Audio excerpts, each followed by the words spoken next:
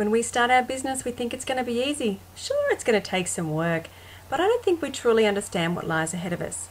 More often than not, it's our first, second, or third attempt at business and we're still failing. I'm Natasha Vanzetti, your discovery coach, and in this video, I want to share with you why I believe failure is actually good for your business. Before we keep going, let me first of all define fail. Now, some of you may see failure purely as financial failure.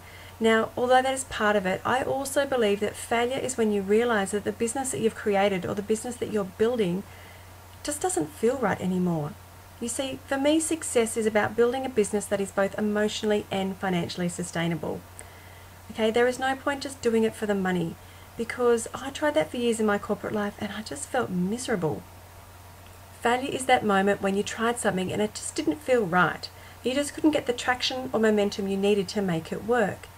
But failure also means that you're building momentum. You're out there trying new things instead of sitting there waiting, procrastinating for the perfect conditions. Your business will evolve as you do, and you'll learn lessons along the way with each and every one of your failures. Failure is feedback, plain and simple.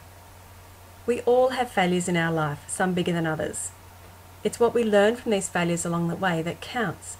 Some of my biggest ahas have come from my failures, and I'm thankful every day that life never went as I totally planned it to be.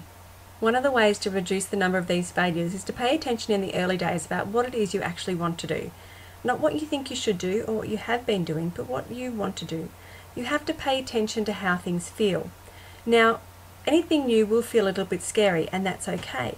But what you want to pay attention to is how you feel when you're doing the work. Does it energize you? Does it excite you? Does it make you want to dream bigger and better? Or does it make you want to close down your laptop, head out the door, never to be seen again? Don't let failure stop you from chasing the dream of what you really want to create, okay? Acknowledge the lesson, pivot, and move on. Again, reminder, failure is simply feedback. That is all. So you have to pay attention to the lessons, think about how doing the work makes you feel. If you're creating a business that is right for you, then you're going to feel energized. You're going to feel like you want to create bigger and better along the way. You want to do the best you can possibly do. A failure is when you're working on something that it doesn't do it for you. You're not feeling it and you're really not that excited about it anymore. So, know that you're not alone. Please share this video with other people that need that little reminder that failure is feedback and it's actually good for your business.